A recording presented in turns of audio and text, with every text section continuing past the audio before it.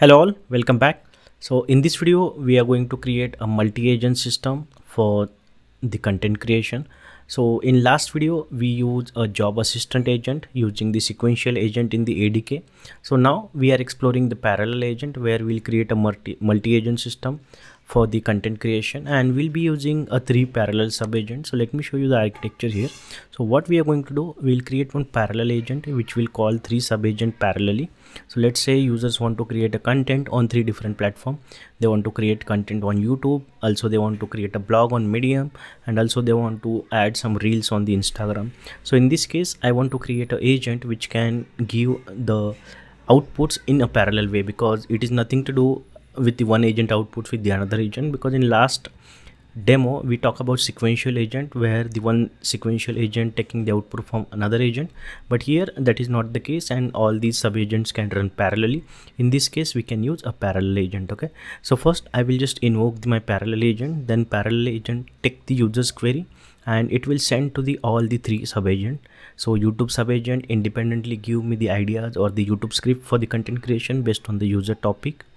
Also it will give me the blog outline for the same topic, and also it will give me the real idea for the Instagram. Okay, so let me just go through the VS code and I'll walk you through the code how we can create the parallel agent. So one more thing, so this parallel agent does not have the LLM capabilities, but your sub agents can have the LLMs or the custom functions or any kind of tools. Okay, so let's go to the VS code and we'll see our agent in the action.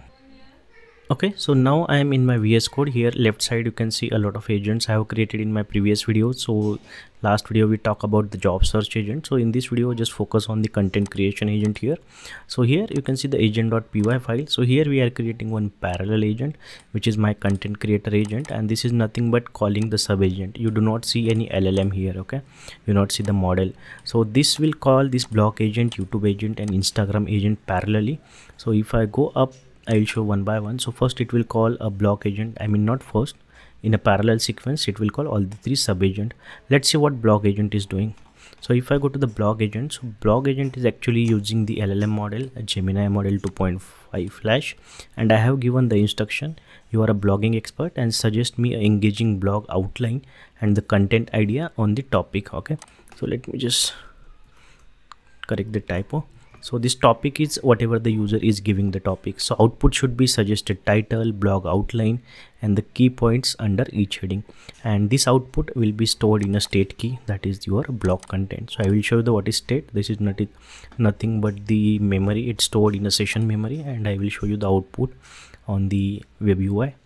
Okay, then the second agent, again YouTube agent, will give us some catchy title, video script and the YouTube SEO friendly description for the same topic, and parallelly it will also give us some ideas for the Instagram reels. Okay, so this is the basic multi-agent system we have created for the content. Okay, so let's start the web UI for the agent and let's see how it works.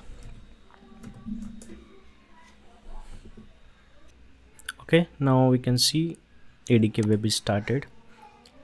So let's see the UI. So here we are having all the agents. So we are mainly focused about the content creation agent, and I'll ask a question on a specific topic. Help me to create a content on future of AI. Okay, so let's see.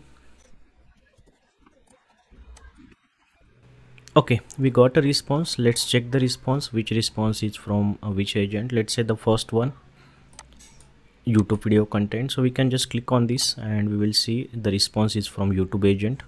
Okay, let's check for the second response. This is from the blog agent and it has given the blog title, blog outline, AI next frontier.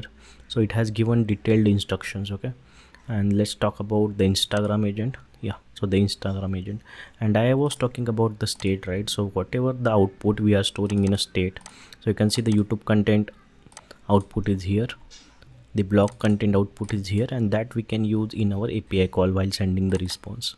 Okay, so if you want to check the trace again, okay, how much time each of these agent is taking, so let's say it is taking around the 42 seconds.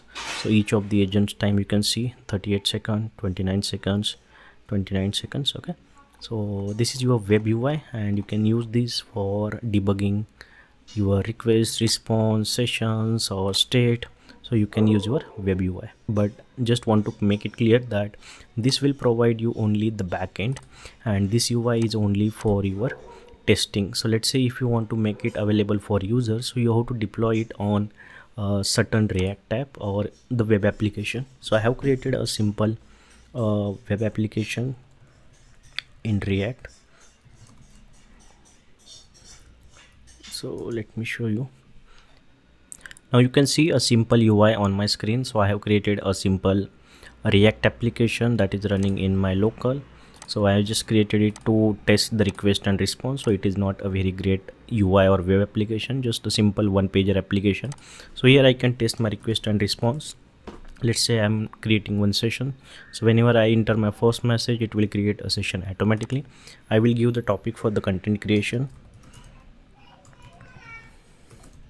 Help me to create content on topic Google Cloud latest tech stack.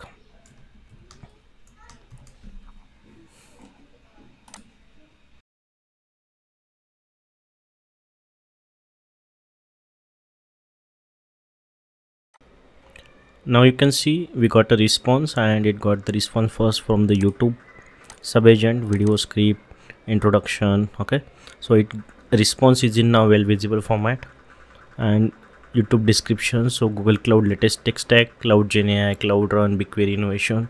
So it is giving the idea. Okay, and the same from the Instagram reel as well. So reel idea 2, serverless superpower, data unleashed, BigQuery AlloyDB for next generation. So it is giving that response as well.